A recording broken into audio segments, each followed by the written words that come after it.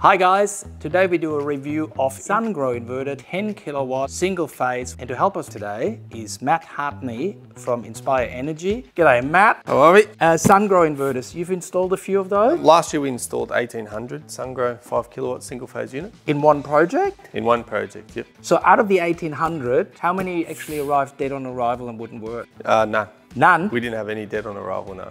That's a good start. All right, so what do we got? Box.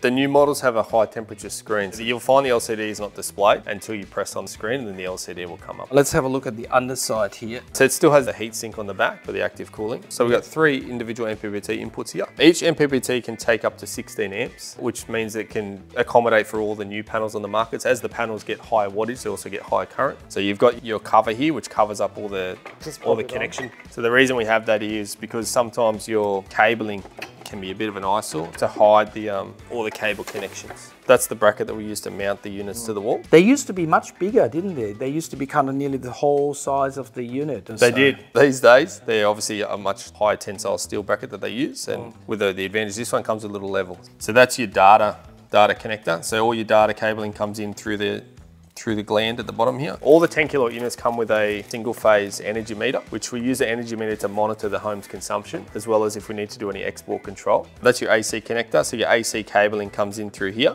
Yeah. It's hardwired into the inverter, and they provide you with the lugs. It's an IP65 unit, which means it can be outside in the weather. They've also got a C5 corrosion rating, so we can install them on the coast. With the new units, we can software upgrade remotely via the iSolar Cloud app.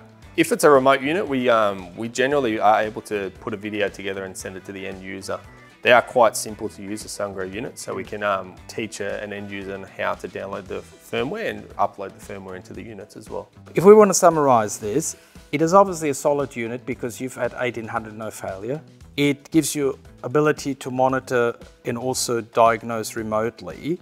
It's not the most expensive 10 kilowatt on the market, but from a reliability point of view, do you believe it's up there, right up the top with the best? For me personally, I rate the Sungrow as the most reliable unit that we've used, and we've been installing solar since 2008, and so we've been through quite a few of the brands. We find Sungrow one of the best units that we've been installing with. Just from reliability and reliability, and then also the back-end service. If we do have an issue, there is always a Sungrow representative that we can call, and we can always get service and technical advice for the units as well. My biggest complaint about the Sungrow really today is that I haven't found anything to complain about, so that's what makes me cranky.